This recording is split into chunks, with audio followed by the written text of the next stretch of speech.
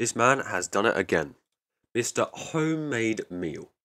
Now, if you haven't watched any of my previous videos and you don't know who this guy is, you might know him for winning the Roblox Developer Conference 2022 Technicality Award for his hit game Tunneler. Now, Tunneler is a very similar game to Portal by Valve, but it's amazing that he's done something like this on Roblox, in which you go through courses and levels using the portal gun, or the tunneling device. Now, if you have seen some of my previous videos before, you probably know that he created the game Doomspire Portals, which is one of the games I based my channel off originally.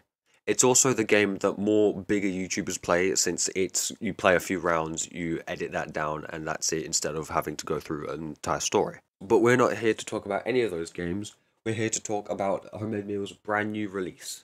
Now, it's not a full-on release, this game was just in testing, it's just been created, and it is a sort of passion project for Homemade Meal. The game is called Project Remix. It does have the ecliptic tunneling device as a weapon, but you can't use it to open up portals.